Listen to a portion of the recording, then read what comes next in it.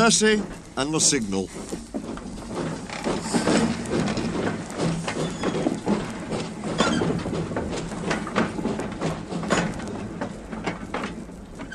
Percy is a little green tank engine who works in the yard at the big station.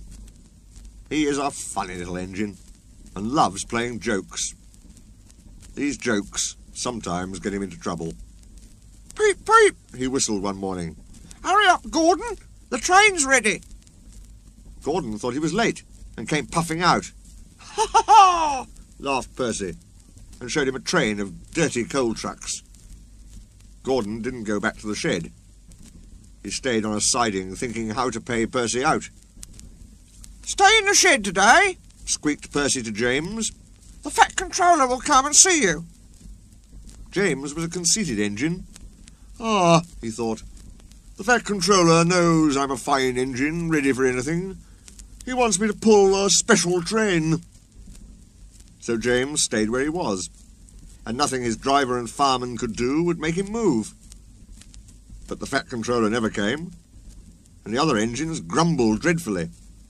They had to do James's work as well as their own. At last an inspector came. "Show a wheel, James," he said crossly. "You can't stay here all day." "The Fat Controller told me to stay here," answered James sulkily. "He sent a message this morning." "He did not," retorted the inspector. "How could he? He's away for a week." "Oh," said James. "Oh." He came quickly out of the shed. "Where's Percy?" Percy had wisely disappeared. When the Fat Controller came back, he did see James. And Percy, too. Both engines wished he hadn't. James and Gordon wanted to pay Percy out, but Percy kept out of their way. One morning, however, he was so excited that he forgot to be careful. "I say, you engines," he bubbled, "I'm to take some trucks to Thomas's Junction. The Fat Controller chose me specially. He must know I'm a really useful engine." "More likely he wants you out of the way," grunted James. But Gordon gave James a wink. Ah, yes," said James. "Just so. You were saying, Gordon?" "James and I were just speaking about signals at the junction. We can't be too careful about signals. But then I needn't say that to a really useful engine like you, Percy." Percy felt flattered. "Oh, of course not," he said. "We had spoken of backing signals," put in James. "They need extra special care, you know. Would you like me to explain?" "No, thank you, James," said Percy airily. "I know all about signals." And he bustled off importantly. James and Gordon solemnly exchanged winks. Percy was a little worried as he set out. "I wonder what backing signals are," he thought. "Never mind, I'll manage. I know all about signals." He puffed crossly to his trucks and felt better. He saw a signal just outside the station. "Bother," he said. "It's a danger!" "Oh, oh, oh, oh, oh, oh!" screamed the trucks as they bumped into each other. Presently the signal moved to show line clear. Its arm moved up instead of down. Percy had never seen that sort of signal before. He was surprised. Down means go, he thought, and up means stop. So upper still must mean go back. I know. It's one of those backing signals. How clever of me to find that out. "Come on, Percy," said his driver. "Off we go." But Percy wouldn't go forward, and his driver had to let him back in order to start at all. "I am clever," thought Percy. "Even my driver doesn't know about backing signals." And he started so suddenly that the truck screamed again. "Whoa, Percy!" called his driver. "Stop! You're going the wrong way." "But it's a backing signal," Percy protested, and told him about Gordon and James. The driver laughed and explained about signals that point up. "Oh dear," said Percy. "Let's start quickly before they come and see us." But he was too late. Gordon swept by with the express and saw everything. The big engines talked about signals that night. They thought the subject was funny. They laughed a lot. Percy thought they were being very silly.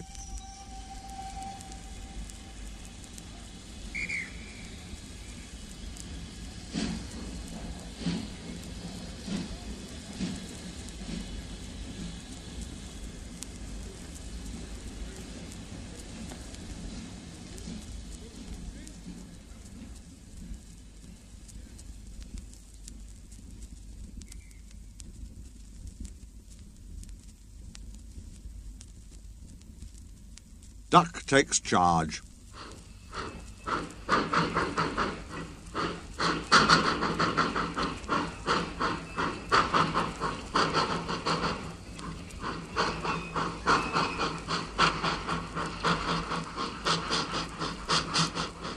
Do you know what?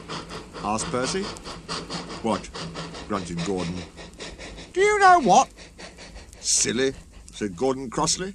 Of course I don't know what, if you don't tell me what is. The Fat Controller says that the work in the yard is too heavy for me. He's getting a bigger engine to help me. Rubbish, put in James. Any engine could do it, he went on grandly. If you worked more and chattered less, this yard would be a sweeter, a better, and a happier place. Percy went off to fetch some coaches. That stupid old signal, he thought. No one listens to me now. They think I'm a silly little engine and order me about. I'll show 'em. I'll show 'em. He puffed as he ran about the yard, but he didn't know how. Things went wrong. The coaches and trucks behaved badly, and by the end of the afternoon he felt tired and unhappy. He brought some coaches to the station and stood panting at the end of the platform. "Hello, Percy," said the Fat Controller. "You look tired." "Yes, sir. I am, sir. I don't know if I'm standing on my dome or my wheels." "Oh, you look the right way up to me," laughed the Fat Controller. "Cheer up. The new engine is bigger than you and can probably do the work alone. Would you like to help build my new harbour at Thomas's Junction? Thomas and Toby will help, but I need an engine there all the time." "Oh, yes, sir. Thank you, sir," said Percy happily. The new engine arrived next morning. "What is your name?" asked the Fat Controller kindly. "Montague, sir, but I'm usually called Duck. They say I waddle. I don't really, sir, but I like Duck better than Montague." "Good," said the Fat Controller. "Duck it shall be. Here, Percy, come and show Duck around." The two engines went off together. At first the trucks played tricks, but soon found that playing tricks on Duck was a mistake. The coaches behaved well, though James, Gordon and Henry did not. They watched Duck quietly doing his work. "He seems a simple sort of engine," they whispered. "We'll have some fun." "Quack! Quack!" they wheezed as they passed him. Percy was cross, but Duck took no notice. "They'll get tired of it soon," he said. Presently the three engines began to order Duck about. Duck stopped. "Do they tell you to do things, Percy?" he asked. "Yes, they do," answered Percy sadly. "Right," said Duck. "We'll soon stop that nonsense." He whispered something. "We'll do it tonight." The Fat Controller had had a good day. There had been no grumbling passengers. All the trains had run to time, and Duck had worked well in the yard. The Fat Controller was looking forward to hot buttered toast for tea at home. He had just left the office when he heard an extraordinary noise.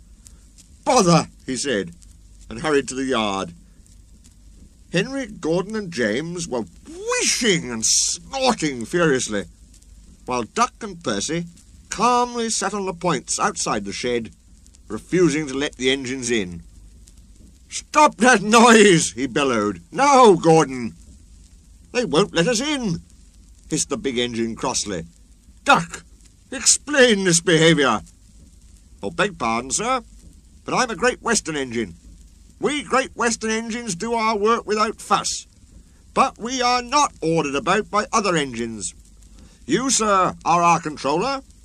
We will, of course, move if you order us, but begging your pardon, sir, Percy and I will be glad if you would inform these, engines that we only take orders from you." The three big engines hissed angrily. "Silence!" snapped the fat controller. "Percy and Duck, I am pleased with your work today, but not with your behaviour tonight. You have caused a disturbance." Gordon, Henry and James sniggered. They stopped suddenly when the fat controller turned on them. "As for you," he thundered, "you've been worse. You made the disturbance. Duck is quite right. This is my railway, and I give the orders." When Percy went away, Duck was left to manage alone. He did so easily.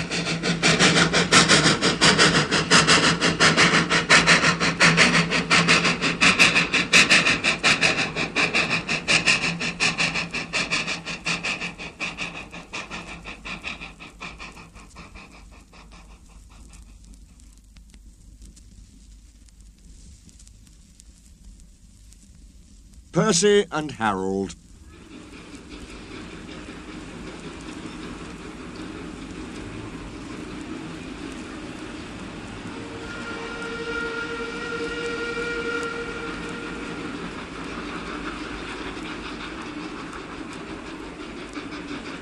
Percy worked hard at the harbour. Toby helped, but sometimes the loads of stone were too heavy, and Percy had to fetch them for himself. Then he would push the trucks along the quay to where the workmen needed the stone for their building. An airfield was close by, and Percy heard the aeroplanes zooming overhead all day.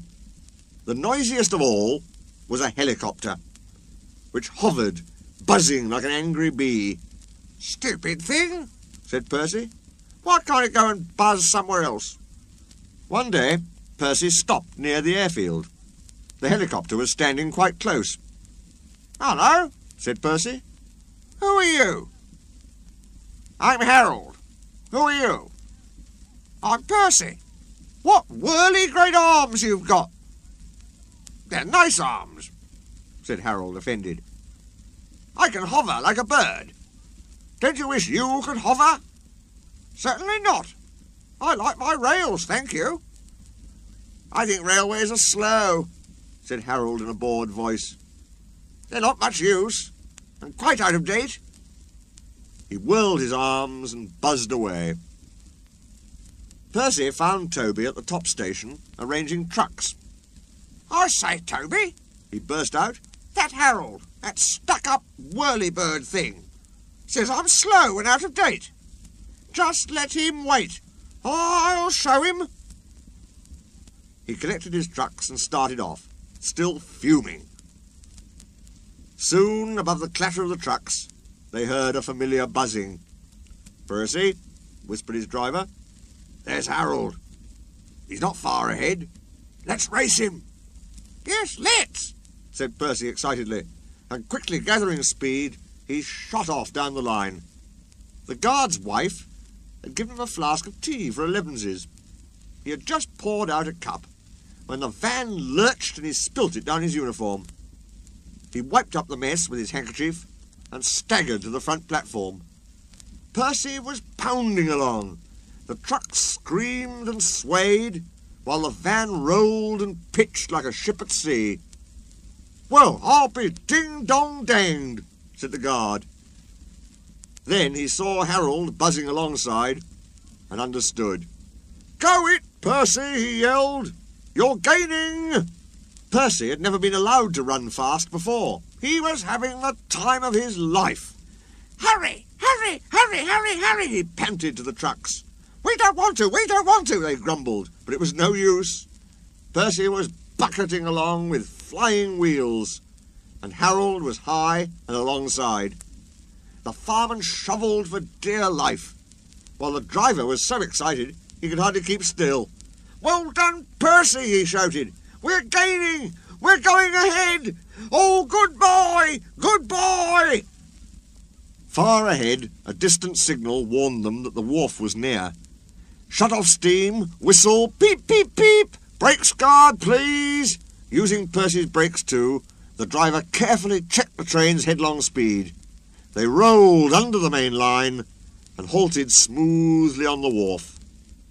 Oh dear, groaned Percy. I'm sure we've lost. The fireman scrambled to the cab roof. We've won! We've won, he shouted, and nearly fell off in his excitement. Harold's still hovering. He's looking for a place to land. Listen, boys, the fireman called. Here's a song for Percy. Said Harold helicopter to our Percy, you are slow. Your railway is out of date and not much use, you know. But Percy with his stone trucks did the trip in record time. And we beat that helicopter on our old branch line. The driver and guard soon caught the tune, and so did the workman on the quay. Percy loved it. Oh, thank you, he said. He liked the last line best of all.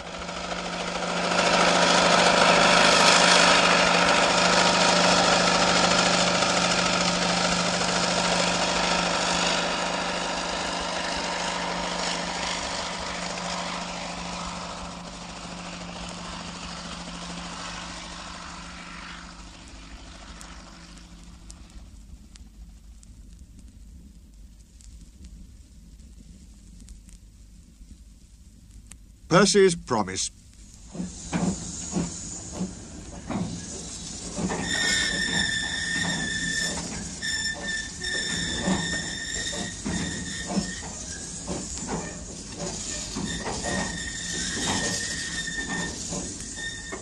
A mob of excited children poured out of Annie and Clarabel one morning and raced down to the beach. "They're the Vicar's Sunday School," explained Thomas. "I'm busy this evening, but the station master says I can ask you to take them home." "Of course I will," promised Percy. The children had a lovely day, but at tea time it got very hot. Dark clouds loomed overhead. Then came lightning, thunder, and rain. The children only just managed to reach shelter before the deluge began. Annie and Clarabel stood at the platform. The children scrambled in. "Can we go home, please, station master?" asked the vicar. The station master called Percy. "Take the children home quickly, please," he ordered. The rain streamed down on Percy's boiler. "Ugh!" He shivered and thought of his nice dry shed. Then he remembered. "A promise is a promise," he told himself. "So here goes." His driver was anxious. The river was rising fast. It foamed and swirled fiercely, threatening to flood the country any minute. The rain beat in Percy's face. "I wish I could see! I wish I could see!" he complained. They left a cutting and found themselves in water. "Oh, my wheels!" shivered Percy. "It's cold!" But he struggled on. "Whoosh!" he hissed. "It's sloshing my fire!" They stopped and backed the coaches to the cutting and waited while the guard found a telephone. He returned looking gloomy.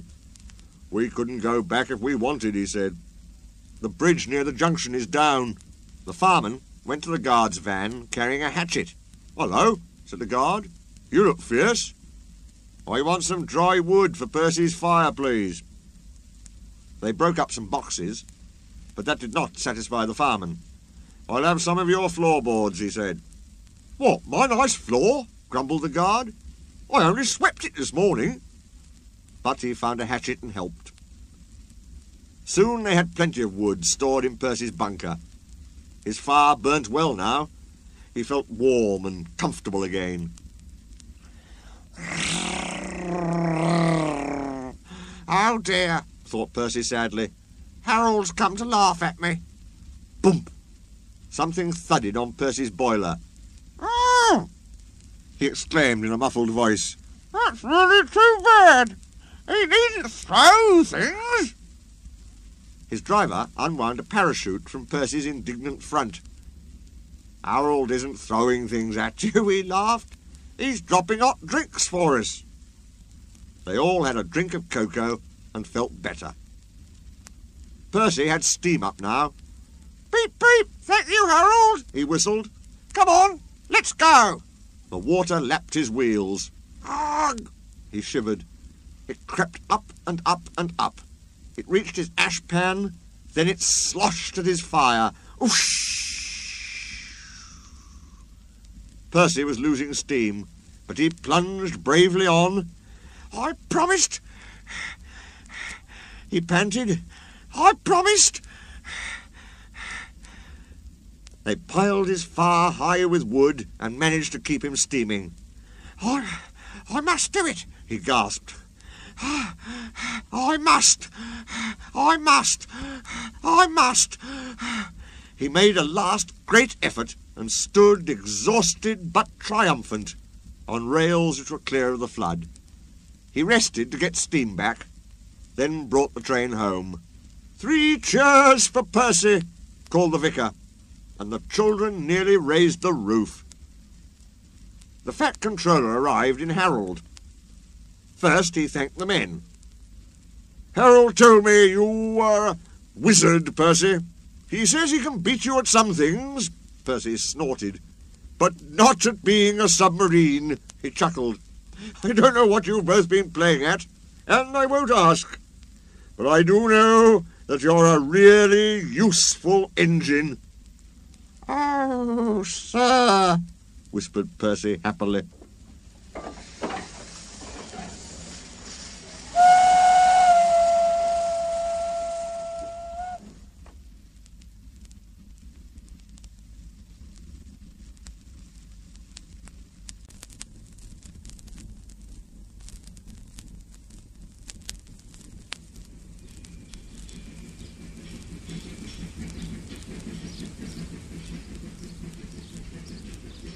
Percy takes the plunge.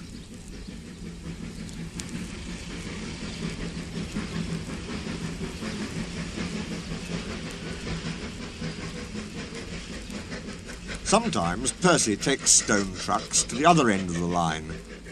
There he meets engines from the other railway. One day, Henry wanted to rest in the shed, but Percy was talking to some tank engines. It was raining hard. Water swirled under my boiler. I couldn't see where I was going, but I struggled on.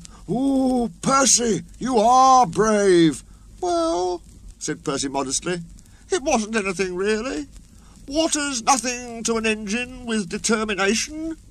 Tell us more, Percy, said the engines. What are you engines doing here? Hissed Henry. This shed is for the fat controller's engines. Go away. Silly things, Henry snorted. They're not silly. Percy had been enjoying himself. He was cross because Henry had sent them away. They are silly, and so are you. Water's nothing to an engine with determination. Pah! Anyway, said cheeky Percy, I'm not afraid of water. I like it.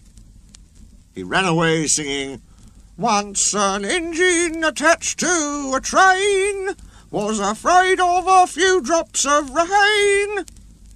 Percy arrived home feeling pleased with himself. Silly old Henry, he chuckled. Thomas was looking at a board on the quay. It said, Danger. We mustn't go past it, he said. That's orders.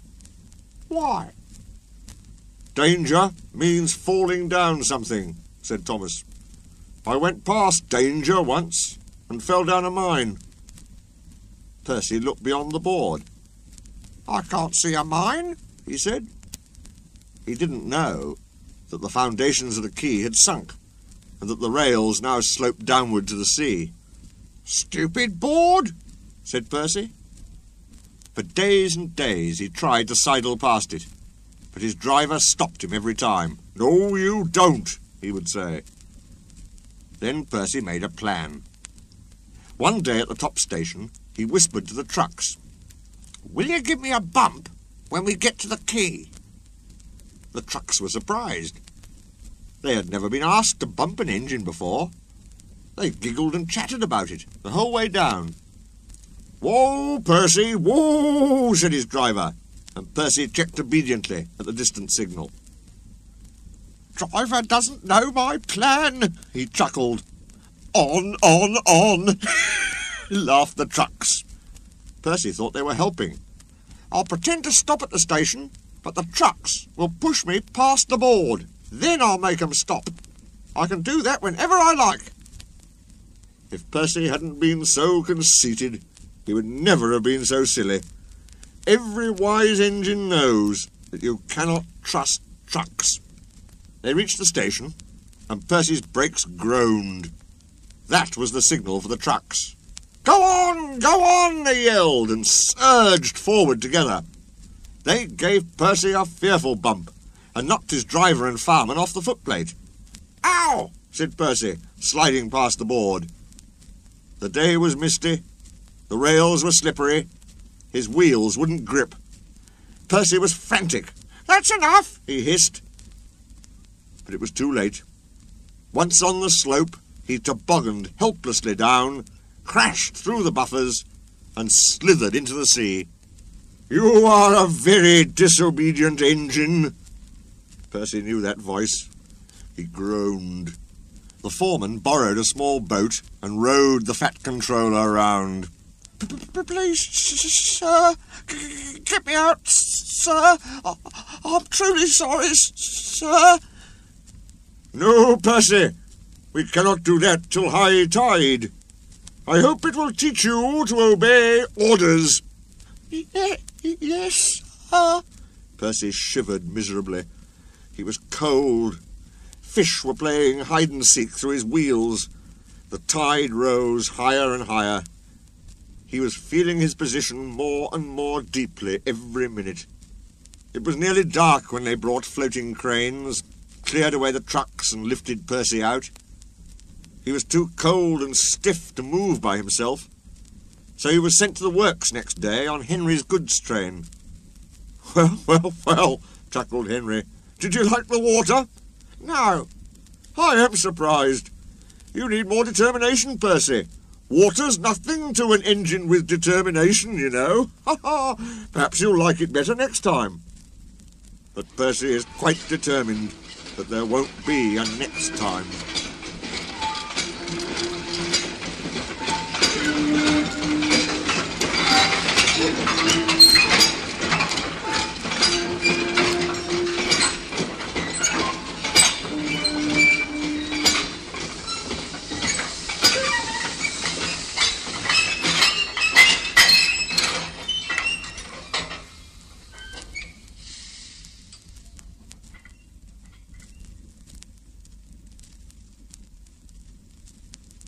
Gordon Goes Foreign.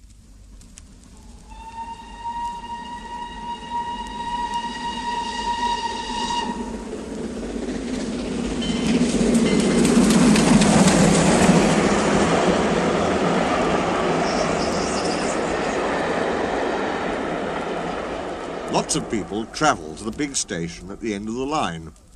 Engines from the other railway sometimes pull their trains. These engines stay the night and go home next day. Gordon was talking one day to one of these. "When I was young and green," he said, "I remember going to London. Do you know the place? The station's called King's Cross." "King's Cross?" snorted the engine. "London's Euston. Everybody knows that." "Rubbish," said Duck. "London's Paddington." "I know. I worked there." They argued till they went to sleep. They argued when they woke up. They were still arguing when the other engine went away. "Stupid thing," said Gordon crossly. "I've no patience." "Stupid yourself," said Duck. "London's Paddington. Paddington, do you hear?" "Stop arguing," James broke in. "You make me tired. You're both agreed about something anyway." "What's that?" "London's not Euston," laughed James. "Now shut up." Gordon rolled away, still grumbling. I'm sure it's King's Cross. I'll go and prove it. But that was easier said than done. London lay beyond the big station, at the other end of the line. Gordon had to stop there. Another engine then took his train. If I didn't stop, he thought, I could go to London. One day he ran right through the station. Another time he tried to start before the fireman could uncouple the coaches. He tried all sorts of tricks, but it was no good. His driver checked him every time. Oh dear, he thought sadly, I'll never get there. One day he pulled the express to the station as usual. His fireman uncoupled the coaches, and he ran on to his siding to wait till it was time to go home. The coaches waited and waited at the platform, but their engine didn't come. A porter ran across and spoke to Gordon's driver. The inspector's on the platform. He wants to see you. The driver climbed down from the cab and walked over to the station. He came back in a few minutes looking excited. "Hello," said the fireman. "What's happened?" "The engine for the express turned over when it was coming out the yard. Nothing else can come in or out. They want us to take the train to London. I said we would if the Fat Controller agreed. They telephoned and he said we could do it. How's that?" "Fine," said the fireman. "We'll show them what the Fat Controller's engines can do." "Come on," said Gordon, "let's go." He rolled quickly over the crossings and backed onto the train. It was only a few minutes before the guard blew his whistle, but Gordon thought it was ages. "Come on! Come on!" he puffed to the coaches. "Come on, come on, come on, come on, come on, come on, come on! We're going to town, we're going to town," sang the coaches. Slowly at first, then faster and faster. "We're going to town, we're going to town, we're going to town, we're going to town." Gordon found that London was a long way away. "Never mind," he said. "I like a good long run to stretch my wheels." But all the same, he was glad when London came in sight. The Fat Controller came into his office next morning. He looked at the letters on his desk. One had a London postmark. "I wonder how Gordon's getting on," he said. The station master knocked and came in. He looked excited. "Excuse me, sir, have you seen the news?" "Not yet, why?" "Oh, just look at this, sir." The Fat Controller took the newspaper. "Good gracious me," he said. "There's Gordon. Headlines, too. Famous engine at London station. Police called to control crowds." The Fat Controller read on, absorbed. Gordon returned next day. The Fat Controller spoke to his driver and fireman. "I see you had a good welcome in London." "We certainly did, sir. We signed autographs till our arms ached. And Gordon had his photograph taken from so many directions at once that he didn't know which way to look." "Good," smiled the Fat Controller. "I expect he enjoyed himself. Didn't you, Gordon?" "No, sir, I didn't." "Why ever not?" "London's all wrong," answered Gordon sadly. "They've changed it. It isn't King's Cross any more. It's St. Pancras."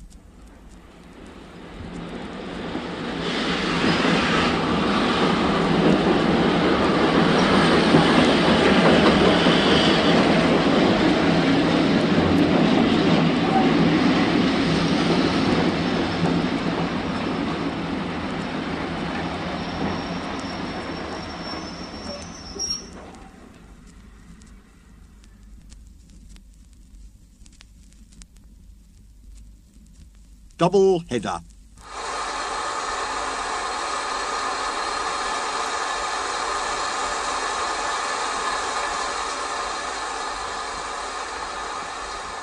The Fat Controller gave Gordon a rest when he came back from London. He told James to do his work. James got very conceited about it. "You know, little Toby," he said one day, "I'm an important engine now. Everybody knows it. They come in crowds to see me flash by. The heaviest train makes no difference. I'm as regular as clockwork. They all set their watches by me. Never late, always on time, "That's me," "Says you," replied Toby cheekily. Toby was out on the main line. The fat controller had sent him to the works. His parts were worn. They clanked as he trundled along. He was enjoying his journey. He was a little engine, and his tanks didn't hold much water, so he often had to stop for a drink. He had small wheels, too, and he couldn't go fast. "Never mind," he thought. "The signalmen all know me. They'll give me plenty of time." But a new signalman had come to one of the stations. Toby had wanted to take Henrietta, but the fat controller had said, "No! What would the passengers do without her?" He wondered if Henrietta was lonely. Percy had promised to look after her, but Toby couldn't help worrying. "Percy doesn't understand her like I do," he said. He felt thirsty and tired. He had come a long way. He saw a distant signal. "Good," he thought. "Now I can have a nice drink and rest in a siding till James has gone by." Toby's driver thought so too. They stopped by the water crane. His fireman jumped out and put the hose in his tank.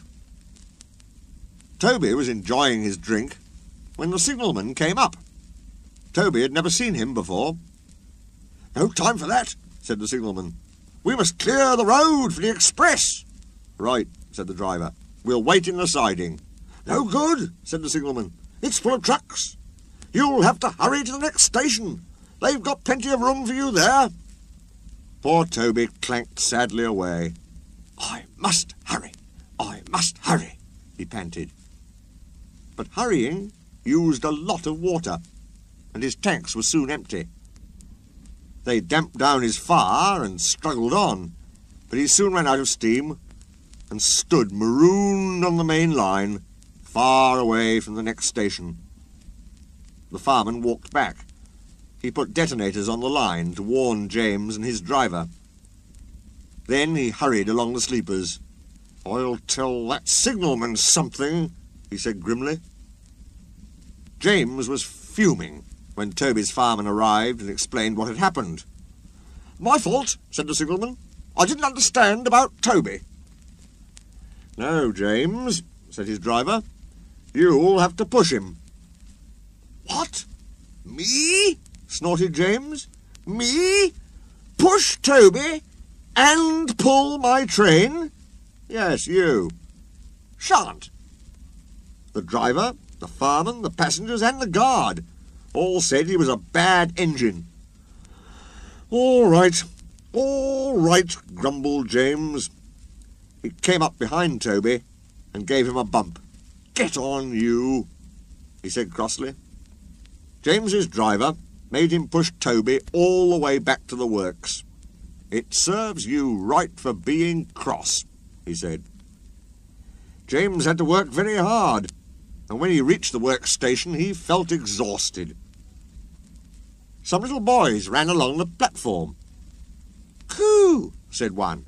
"The express is late. A double-header, too. Do you know what I think? I think," he went on, "that James couldn't pull the train, so Toby had to help him." "Caw," said James, and disappeared in a cloud of steam.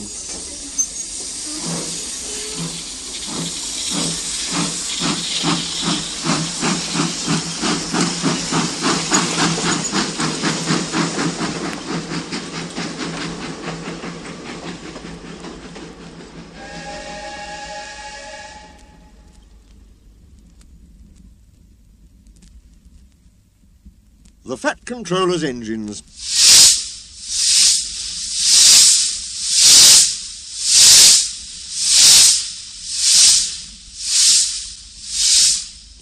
One evening, Thomas brought his last train to the junction. He went for a drink. "I'm going to the big station," he said to Percy and Toby. "So are we," they answered. "Do you know," Percy went on, "I think something's up." Toby looked at the sky. "Where?" "Down here, silly," laughed Thomas. "How," asked Toby reasonably, "can something be up when it's down?" "Look," said Thomas excitedly. "Look!" 7 engines from the other railway were coming along the line. "Hello, Ginty," whistled Percy. "Hello, Pug. They're friends of mine," he explained. "I don't know the others." Ginty and Pug whistled cheerfully as they puffed through the station.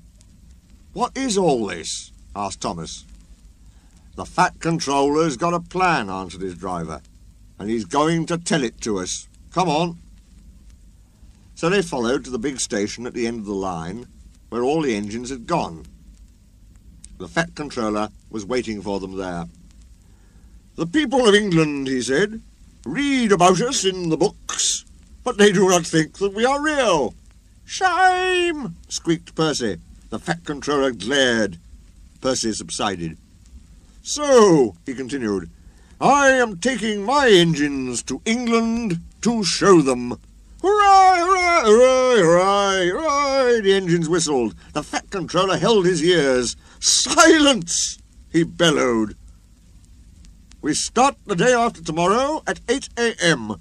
Meanwhile, as these engines have kindly come from the other railway to take your place, you will show them your work tomorrow." Next day, as Annie and Clarabel were going to England too, Thomas and Ginty practised with some other coaches. Thomas was excited. He began boasting about his race with Bertie. "I whooshed through the tunnel and stopped an inch from the buffers, like this. Crash!" The buffers broke. No one was hurt, but Thomas's front was badly bent.